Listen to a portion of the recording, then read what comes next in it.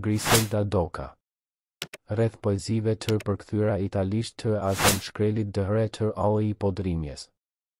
Është i njohur fakti se në themel të konceptit të përkthimit qëndron interesi për të kuptuar dhe njohur tjetrin, përkatësisht interesi për të njohur gjuhën, kulturën, shkencat dhe arritjet që janë shprehur në një gjuhë tjetër.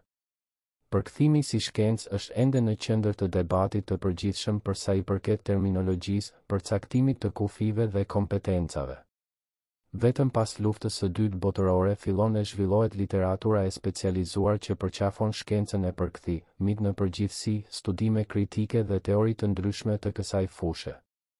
Qysh nga studimi i Jacobsonit on the linguistics aspects of translation, i cili në mënyrë shkencore nënvizoi rëndësinë e përkthimit si një proces i cili kalon faza të ndryshme derisa të arrijë në formën përfundimtare. Vëmendja mbi fushën e përkthimit erdhi duke u shtuar. Vetëm pas viteve 70 mund të themi se përkthimi zhvillohet si shkencë e përparuar me kritere dhe metodologji të caktuar edhe pse debati mbi përcaktimin e rolit dhe të kompetencave të tij është akoma i hapur, që natyrisht nuk është objekti i këtij studimi. Në vija të përgjithshme do të prekim këto çështje, disa veçori të përkthimit letrar duke analizuar përkthimet e disa poezive të azem shkrelit dhe ali podrimjes në italisht dhe duke vënë në pa metodat dhe problemet që dalin rreth tyre. Dihet se nga njëra anë poezia paraqet për përkthyesin një pikënisje dhe detyrim, ndërsa nga ana tjetër ajo e vë atë në një pozitë të ngjashme me atë të poetit, të shkruaj, përkthej, për të gjithë lexuesit e mundshëm të kulturës së dytë. Target, jo vetëm lexuesin e përgatitur, siç ndodh me tekstet e shkencave eksakte. Lotman mendon se gjuha e letërsisë është një gjuhë e veçantë që ngrihet mbi gjuhën e natyrshme dhe si e tillë ajo i dallon shenjat gjuhësore nga ana e formës dhe shprehjes duke u vendosur si karakter ikonik dhe paraqitës. Ai arrin në përfundimin se teksti letrar është një njësi e tërë, si shenjë me një përmbajtje të veçantë për ndërtimin e të cilit autori ka pasur në dispozicion variante të ndryshme, ndërsa lexuesi dhe bashkë me të edhe përkthyesi nuk e ka këtë mundësi. Ky arsyetim i Lotmanit është i rëndësishëm për procesin e përkthimit, gjatë të cilit teksti duhet trajtuar si unicum, prandaj çdo vendim i marrë duhet të jetë pjesë e një strategjie bazë, koherente dhe e menduar më parë, ashtu siç edhe autori ka ndjekur një strategji ndërtimi të tekstit dhe i ka qëndruar koherent asaj. Me pak fjalë, përkthimi letrar është një akt krijues i cili mbështetet në themele teorike dhe ka një strategji të vendosur që më parë dhe që duhet ta ndjekë.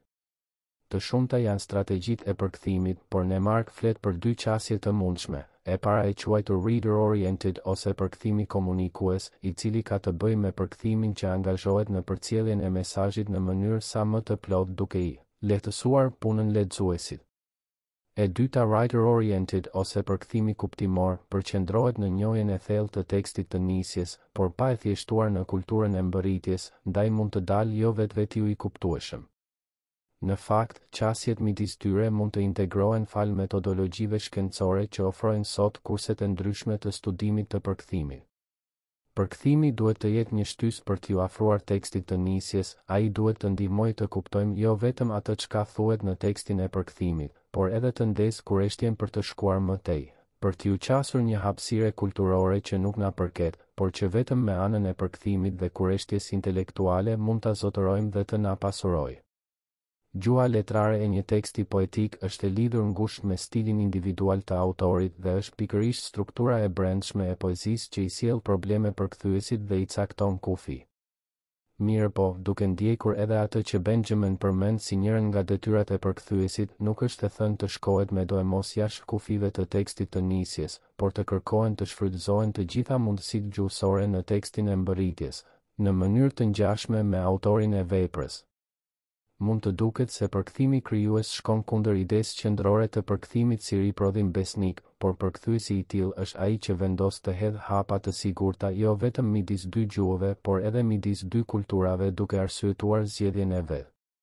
Për të skematizuar dhe thjeshtuar pak analizën e përkthimit sjellim më poshtë disa pika të quajtura këtu rrafshe të cilat janë rimarrë nga pasqyra e paraqitur nga teoria e përkthimit e traditës italiane. Rrafshi fonik. Këtu hyjnë problemet e lidhura me simbolizmin tingullor, onomatopen dhe efektet e pavetëdijshme të provokuara nga tinguj. Kaj rrafsh gjuhësor është më i rëndësishmi në poezi sepse është për masa fonike ajo që mundëson krijimin e një pjese të efektit integral estetik, Berisha, 1979. Sipas Krystal, ky rrafsh ka të bëjë me prirjen e gjuhës që të zhvillojë forma tingullore të cilat folësit i ndjejnë të lidhura ngushtë me sende dhe situata të botës së jashtme. Krystal 1993, 174. E rëndësishme në këtë rrafsh është se përkthyesi duhet të kuptojë se autori ka përdorur në mënyrë të vetëdijshme mjetin fonetik për të arritur efekte të caktuara, duke mundësuar kështu ndërtimin e një stili individual. Pra, detyra e përkthyesit është që në një farë mënyre t'i përcjellë në gjuhën e mbërritjes dhe mos t'i anashkalojë këto zgjedhje të autorit, i ndërgjegjshëm me faktin se nuk mund të ketë asnjëherë korrespondencë të plotë. Rrafshi metrik. Përsa i përket qasjes së përkthimit të poezisë, Renzi thotë se i rëndësishëm është edukimi estetik dhe jo ai historik. Në bazë të këtij pohimi përkthyesi pasi t'i ketë kuptuar të gjitha arsyet e zgjedhjes metrike i mbetet zgjedhja e lirë nëse do të përkthejë në të njëjtën formë metrike apo jo. Për sa u përket përkthimeve të poezive në italisht, Rega mendon se i rëndësishëm është ritmi dhe jo rima e cila mund të dalë si imponim në veshët e një italiani, duke u theksuar më shumë dhe duke mos respektuar kështu qëllimin e originalit. Probleme të tjera janë gjithashtu gjatësia e vargut dhe theksi i tij, për të cilat në përgjithësi përkthyesi bashkëkohor lëkundet midis zgjedhjeve të një përkthimi të lirë dhe ruajtjes së ritmit të gjuhës së mbërritjes kur bëhet fjalë për një qasje komunikative. Në rastin e qasjes letrare respektohet ritmi i originalit duke kufizuar komunikimin në gjuhën e mbërritjes. Duhet theksuar gjithashtu se edhe përkthimi duhet të jetë i ndjeshëm ndaj muzikalitetit dhe intonacionit të ligjëratës poetike si edhe ndaj harmonisë fonetike duke pasur parasysh se ritmi i poezisë është një element që buron nga brendja e saj. Aftësia e përkthyesit matet nëse ai arrin apo jo ta përcjellë atë. Rrafshi sintaksor. Edhe pse ky rrafsh është më i rëndësishëm për prozën, ai sjell disa probleme edhe në poezi.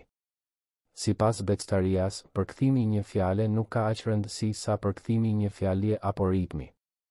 Në këtë rrafsh përkthyesi duhet të zotërojë një farë ndjeshmërie gjuhësore, Rega 2001, 123, për një përkthim të paanshëm dhe objektiv, ku pragmatika dhe gjuhësia e tekstit ofrojnë mjetet e duhura. Përveç organizimit të fjalisë duhet të kihen parasysh edhe të dhënat të tjera si koherenca, kohezioni, tema eti. Sigurisht çdo përkthyes ndërton stilin e vet dhe nuk mund të flitet në mënyrë të përgjithësuar.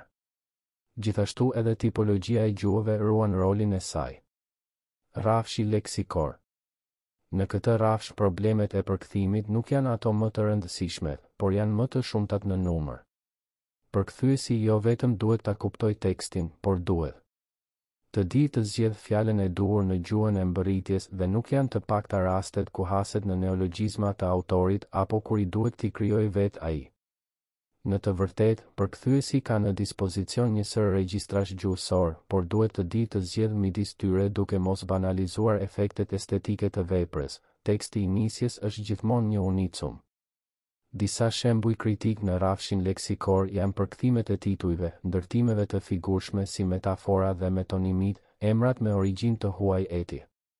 Problemi më tipik në rrafshin leksikor është ai i përkthimit të fjalëve që nuk kanë një referent në gjuhën e mbërritjes, të ashtu quajturat realia. Për sa u përket neologjizmave, ato janë një sprov guximi për përkthyesin dhe dëftojnë njohjen e thellë teknike si të autorit ashtu dhe të gjuhës. Së fundmi ekzistojnë edhe disa elemente të lidhura me kulturën e veçantë të nisjes dhe mund të sjellin probleme në përkthim.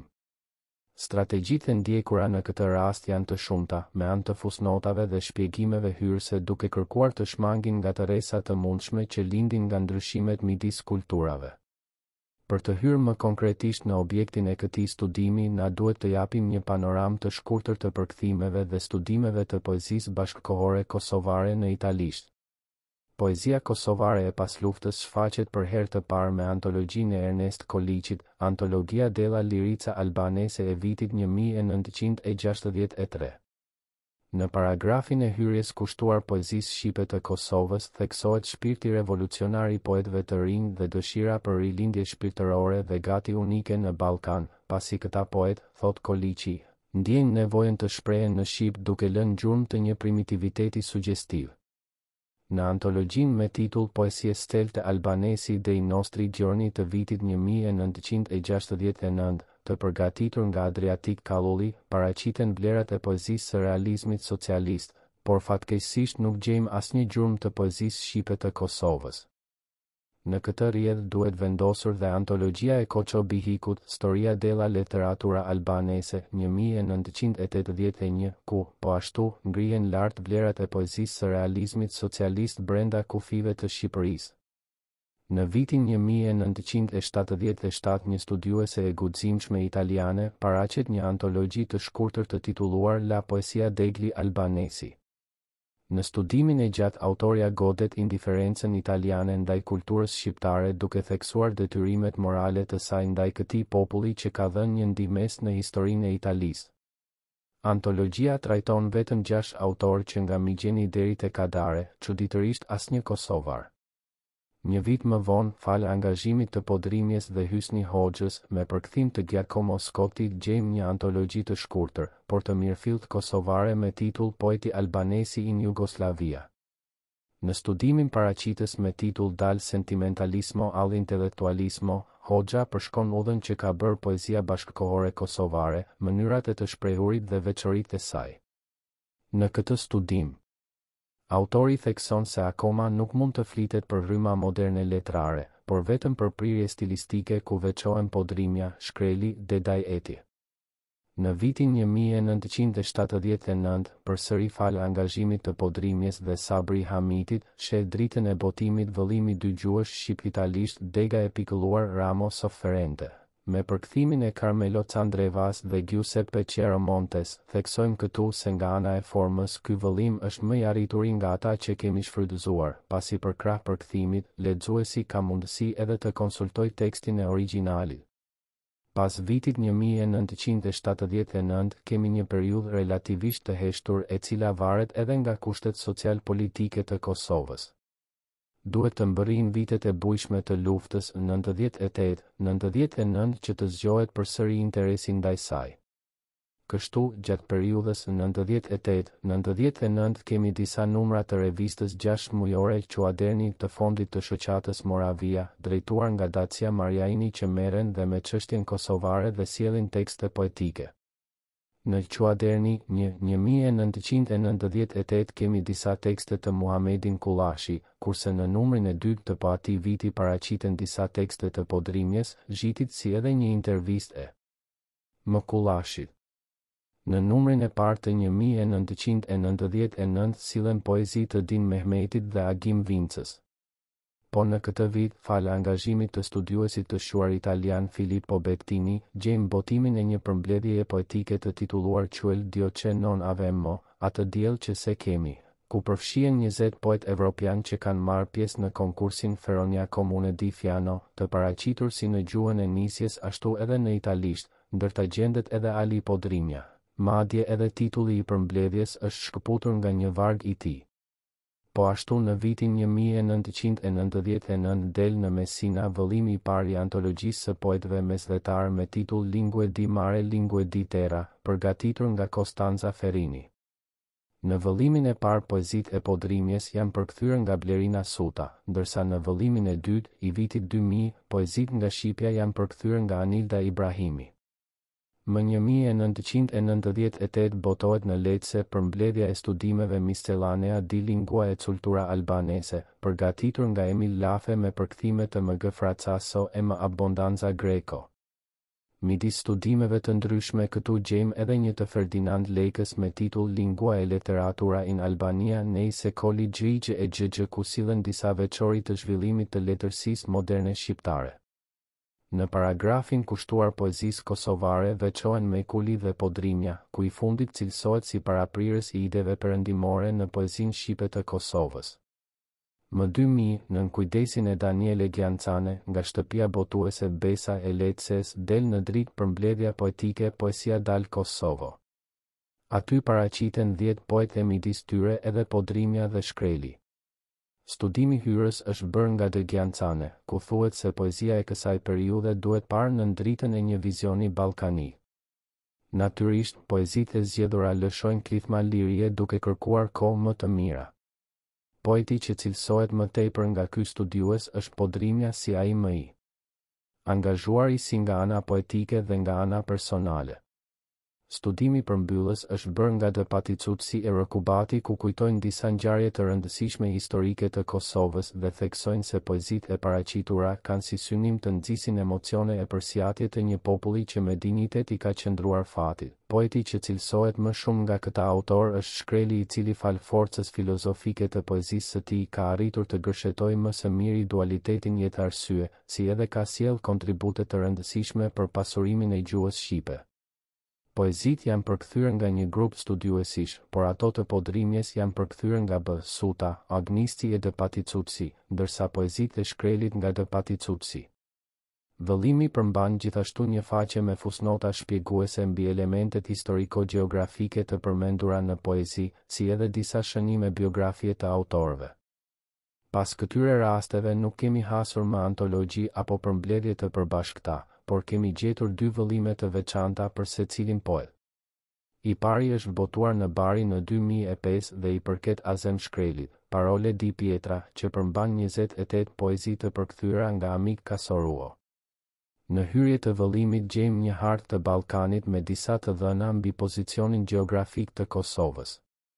Më pas redaktoria ka bërë një paraqitje të gjendjes shoqërore dhe politike të Kosovës dhe disa të dhëna historike. Libri përmban një parathënie të hartuar nga Anton Nik Berisha, i cili ka zgjedhur edhe poezitë e vëllimit. Berisha kryen një udhëtim në artit poetik të Shkrelit, ku theksohen veçantitë e strukturës së tekstit dhe të mesazhit të poezisë së Shkrelit, mënyrën se si ai shfrytëzon mundësitë e përpunimit gjuhësor deri në maksimum duke u përqendruar tek njësitë më të vogla të strukturës gjuhësore, për të vazhduar tek poezia si njësi tërësore, pastaj te përmbledhja si njësi shprehje e stili. Parathënia ndiqet nga një shënim bibliografik dhe nga një shënim i përkthyesit, i cili shpjegon strategjinë e tij të përkthimit. Ai thotë se është përqendruar më shumë në mesazhin e poezisë duke ndjekur një përkthim të lirë, i cili respekton renditjen e fjalëve të dhënë nga poeti, por nuk ndikohet nga rima edhe metrika. Siç e përmendëm, poezitë janë 28 dhe janë zgjedhur sipas një kriteri të caktuar poetik, domethënë ato që trajtojnë poezinë, idenë e poetit mbi poezinë, një lloj metateksti poetik. Janë poezi që kanë të bëjnë me përsjatje mbi fjalën dhe ndikimin e saj, fuqinë e kumtit poetik, mos përputhjen me realitetin, shqiptimi i këtyre ndjenjave përmes vargjeve, domethënë vargje zjarri e vargje guri, siç e sugjeron edhe titulli. Më 2007 kemi vëllimin e Ali Podrimjes Deserto Invasivo përgatitur dhe përkthyer nga Blerina Suta, në mbikëqyrjen e studiuesit të shuar Filippo Bettini, president i shoqatës kulturore Allogorein. Vepra hapet me një përshëndetje të Vincenzo Maria Vita, i cili vën në pa rolin e poezisë që bashkon dhe nuk ndan si edhe meritën e jashtëzakonshme të Podrimjes të shpreh nëpërmjet një retorike sublime nevojën e vazhdueshme për rindërtim dhe kërkimin e përsosjes. Në hyrjen e B. Sutës ndriçohen vlerat artistike të poezisë së Podrimjes që nga fillimet e saj e deri në 2007. Në vijim Bettini sqaron nismën e këtij botimi, që bën pjesë në një projekt më të gjerë që përfshin autor të veçantë të mesdheut, ndërta edhe Podrimja. Në fund kemi një cilësim të veçantë nga Visar Zhiti, ku kujton letrën e dërguar nga Podrimja komitetit organizues të festivalit ndërkombëtar të poezisë në Itali. Në të ndër të tjera thuhet se poeti nuk merrte pjesë në festival pasi ishte i zënë të varroste të vdekurit e vendit, atdheut të tij. Podrimja, thot Zhiti, ka krijuar një poezi instiktive që u lurit dhe nuk duron pa drejtësinë.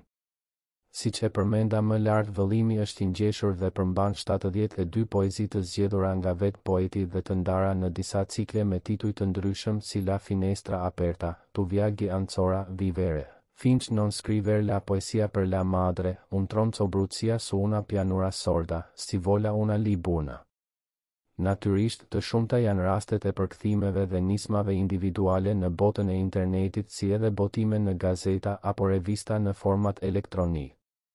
Ne këtë grup futet edhe e nënshkruara e cila në 2011 botoi në revistën online excursus.org, në 22, 23 e 26, 2 punime dhe një paraqitje me të përkthyera në italisht dhe të shoqëruara nga komente të shkurtra. Fatkeqësisht, për një analizë të hollësishme të përkthimeve që përmenda do të duhej me shumë hapësirë, në mënyrë që të trajtoheshin gjerësisht dukuritë dhe problemet e studim më vete. Për këtë arsye po ndalem vetëm në 3 poezi, duke krahasuar dhe versionet e ndryshme.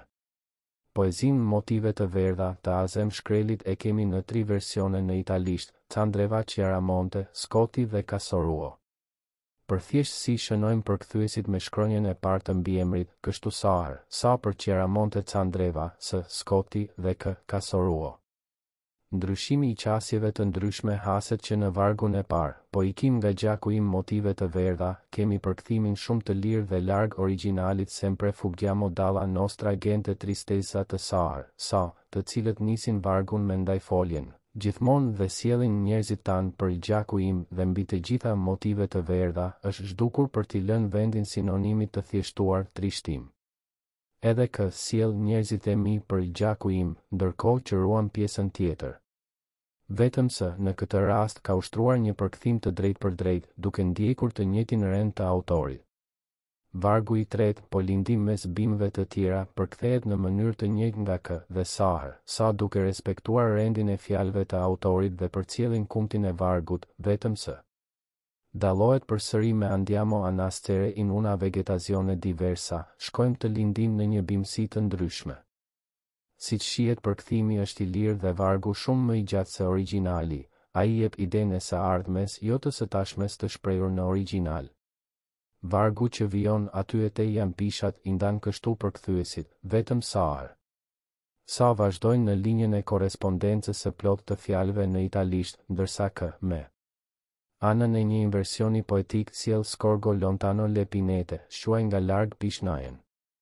Vëmëre se me përdorimin e foljes skorgere, shuaj nga larg, e ngre me shumë se origjinali regjistrin gjuhësor, madje në italisht kjo folje nënkupton shikimin e diçkaje ose dikushi me vështirësi.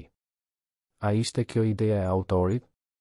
Gjithmonë për këtë varg se sjell çujtësi sono ancor sempre i pini, këtu janë akoma gjithmonë pishat, siç shihet mungon ndaj folja tej dhe shtohet ndaj folja gjithmonë.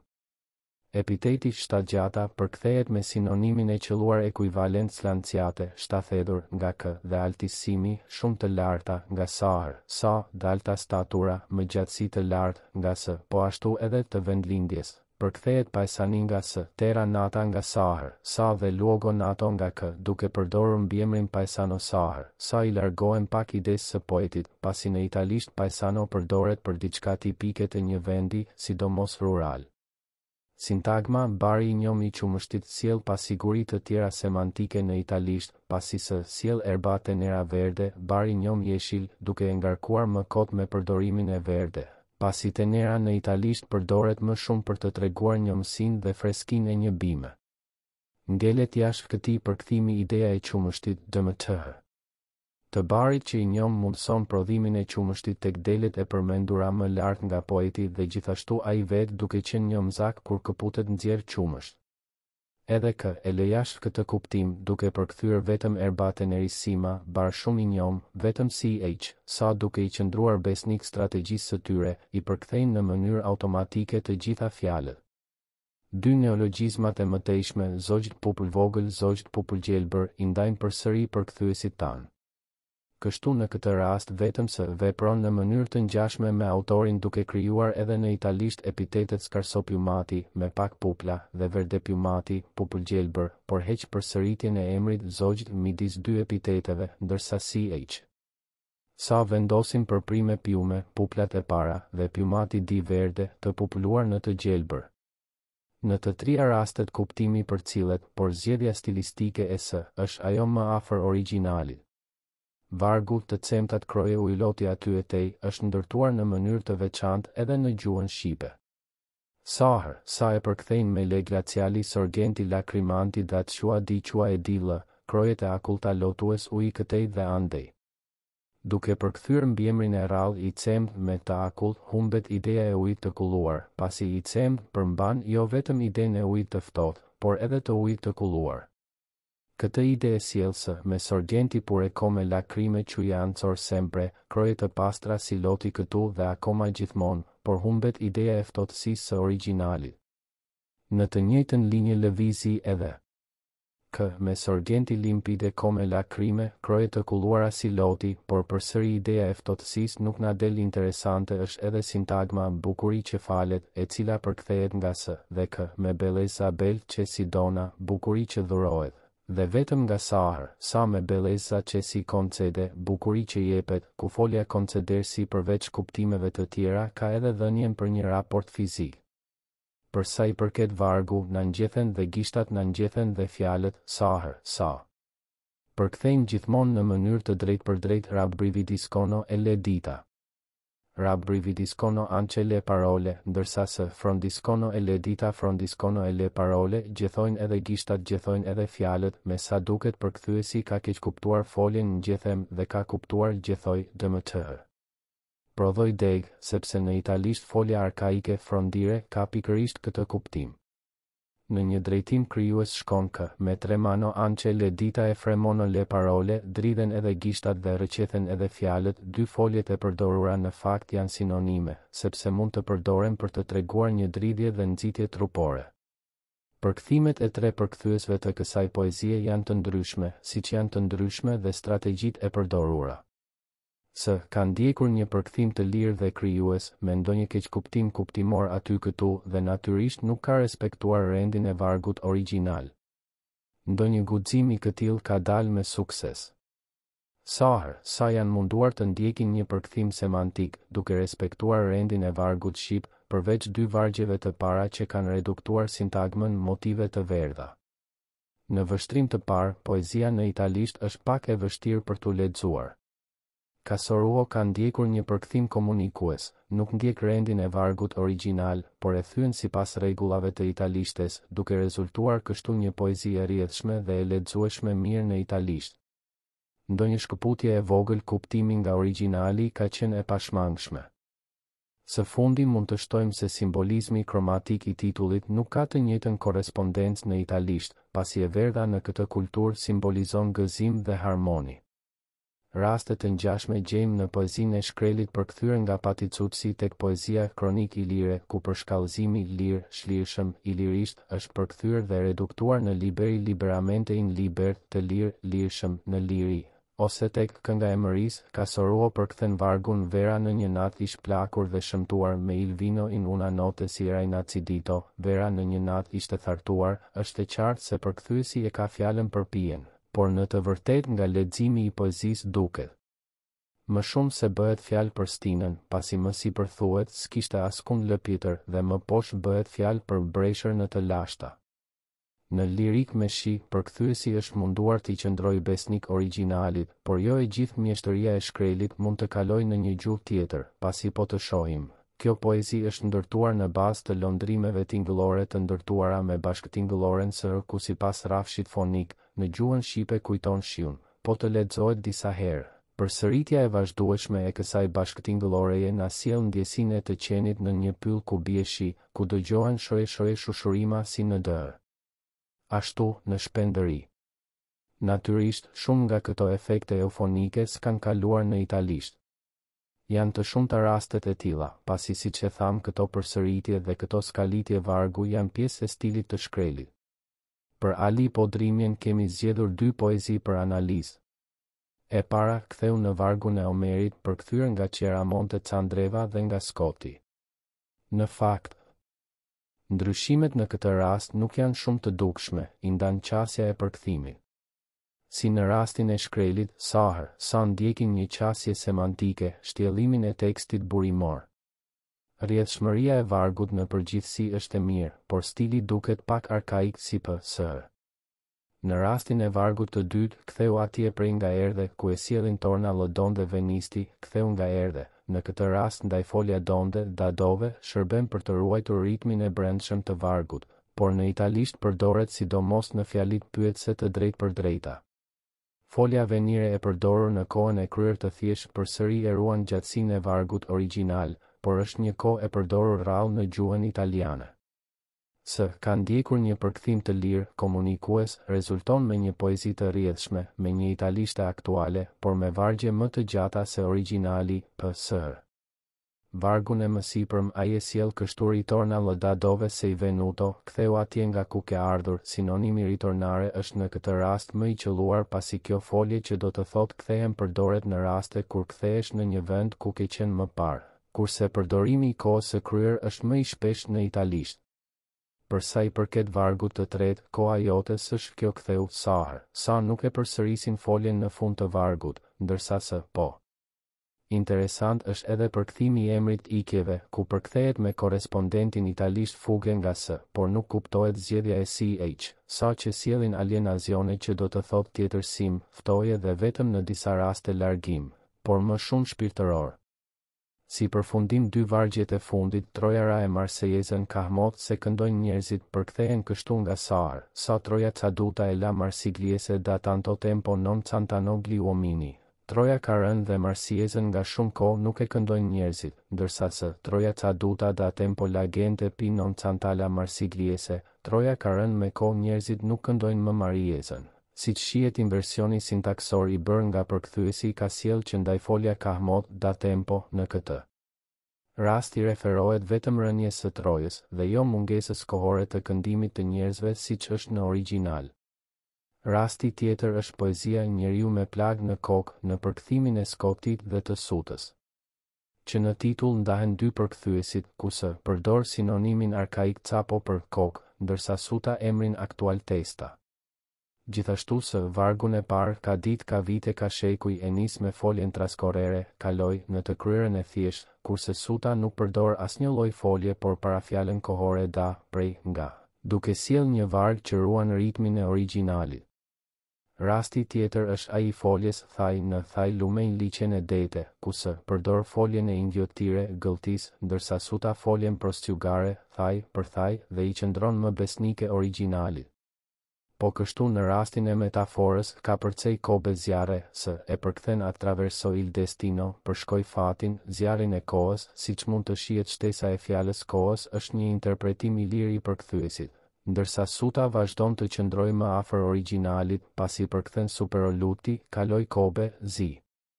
Po të vështrojmë metaforën tjetër origjinale, ndal hovin e rufes në shuplakën time, hasim në një tjetër përkthim të lirë nga ana e s, i cili e sjell fermo il turbine del tuono sul palmo della mia mano, ndal vorbullën e gjëmimit. Në shuplakën time, kurse Suta arresto sul palmo della mano la scarica del fulmine, ndal mbi shuplakën e dorës shkarkimin e rufes, ku ideja e dhunës së vrullit të ndalur të dhënë nga hov. Jepet shumë mirë nga folja arrestare që në kuptim figurativ do të thotë ndal lëvizjen, zhvillimin e diçkaje dhe është më e fortë se folja fermare e përdorur nga s. Përkthyesi largohet me ndërgjegje nga metafora që vazhdon. Liroj zogun e kuq nga plaga e tij, ku e përkthen në mënyrë të lirë risano la ferita. Del rosso celo, shëroj plagën e zogut të kuq, kurse Suta përkthen metaforën në mënyrë të drejtë për drejtë, tekstualisht. Në rastin e nxjerr thika gjarpërinj errësira s. përkthen në mënyrë të drejtë për drejtë, ndërsa Suta e shndërron kështu, i feri estragono serpenti buje viscere, nxjerrin veglat, kirurgu, gjarpërinj të përbrendshme të errëta, që në fakt largohet ca nga origjinali dhe nuk kuptohet përdorimi i numrit shumës të foljes nxjerr. Të dy përkthyesit ndjekin qasjen komunikuese reader-oriented me zgjedhje dhe interpretime të lira, ku aty këtu largohen ca në rastin e përkthimit të metaforave. Problemet të tilla janë të shumta, por kujtojmë vetëm përkthimin e grupit të Poesia dal Kosovo për poezinë Gjithkund po më ndjek shiu dhe heshtja, duket se nuk i ka pasur shumë parasysh efektet eufonike mbi të cilat është ngritur poezia. Ritmi i përshpejtuar i fjalëve që përmbajnë bashkëtingëlloren së rëllë të kuptosh ikjen e detyruar në kushte të vështira dhe heshtjen e qetësinë, ku edhe poezia del si përshpërim, shi edhe përdorimin e foljes, po më ndjek, në të tashmen e vazhdim, sis, kurse. Në italisht përkthehet në të tashmen e thjesht. Pa dyshim diçka, ahim, ka humbur, por ky është edhe rreziku i të qenit përkthyes. Në një qasje dhe në një krahasim më të imët do të dalin dhe veçanti të tjera të rëndësishme që kanë përdorur përkthyesit e ndryshëm për të njëjtin tekst. Bibliografia. 1. A. V.V. 2000 Poesia dal Kosovo, përgatiti Daniele Gjancane. Besa, Letëse. 2 Bihiku, k. 1981, Storia della letteratura albanese. 8 Nëntori, Tiranë. 3 Bectaria, Gullë, 1975, L'autonomia del significante. Einaudi, Torino, 1993, Commento, në Umberto Eco, Claudio Magris, 1993, Autori e traduttori a confronto. Përgatiti L. Avirovic, J. Dodds, Campanoto, Udine. 4 Benjamin, 1982, Il compito del traduttore, në Angelus Novus. Saggi e frammenti. Përktheu, Rësolmi, Einaudi, Torino. 5 Berisha, Anna. 1979, Mundësi interpretimi. Ese e vështrime. Rilindja, Prishtinë. 6 Bettini, F. 1999, Quel Dio che non avemmo. Fermenti, Roma. 7 Crystal D. 1993, Enciclopedia Cambridge delle Scienze del Linguaggio. The Cambridge Encyclopedia of Language, 1987. Përktheu de Delfino. Më Porzaro, P. Paradisi, Përgatiti P. Më Bertineto, Zanicelli, Bologna. 8 Doka, G. 2011, Ali Podrimja, Pilastro della Cultura Kosovara, i parte, në Edsursus. Org, nr. 22-23, L'ultimo Podrimja, Coerente Madisiluso, në Edsursus, org, nr. 26. 9 Ferini, Sa, 2000, Lingue di Mare, Lingue di Terra. Mesogea, Messina. 10 Hamitis, Podrimja A, 1979, Dega e pikëlluar, Poezi Shqipe në Jugoslavi, Ramos Offerente, La Poesia Albanese in Jugoslavia. Përkthyen Sac Andreva, G. Chiaramonte, Rilindja, Prishtinë. 11 Jakobson, R. 1966, Saggi di Linguistica Generale, përktheu L. Heilman e L. Grassi, Feltrinelli, Milano. 12 Kalull, I.A. 1969, Poesie Celte Albanesi dei nostri giorni. Naim Frashëri, Tiranë. 13 Koliqi, E. 1963, Antologia della Lirica Albanese. 5 Doro, Milano. 14 Leka, F. 1998, Lingua e letteratura in Albania nei secoli Grige e Gjigje, në Miscellanea di Lingua e Cultura Albanese, vol I. Përgatiti e Lafe, përkth. Më G. Fracasso, Më Greco, Bujaria e Letëse. 15 Lotman, J. M. 1985, La struttura del testo poetico, struttura kudogesteve nogo teksta, 1970. Përktheu e Bazzarelli, e Klenegës Schiaffino, përgatiti e Bazzarelli, Mursia, Milano. 16 Lusu, J. 1977, La poesia degli albanesi. Eri, Torino. 17 Nemark, P. 2003, A Textbook of Translation. Longman, Pearson Education Limited, Harlo. 18 Osimo, B. 2003, Manuale del Traduttore. Hoepli, Milano. 19 Podrimja, A. 1978, Poeti albanesi in Jugoslavia. Përktheu G. Scotti, La Batana, Fiume. 20 Podrimja, A. 2002, Litari i Ankthit. Poezi e zgjedhur. Përgatiti Bashkim Kuçuku, Tojna, Tiranë. 21 Podrimja, A. 2007, Deserto Invasivo. Përgatiti e përktheu Blerina Suta, De Angelis, Avellino. 22 Rega, L. 2001, La traduzione letteraria, Aspetti e problemi. Utet, Torino. 23 Renzi, L. 1991, Come leggere la poesia. Il Mulino, Bologna. 24 Shkreli, A. 2001, Rënjë të Gurta.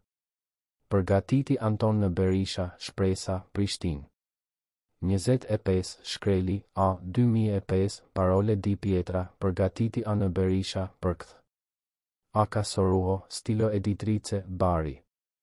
26 Zhej Gj 1980 vëzhgime metrike. Naim Frashëri, Tiranë.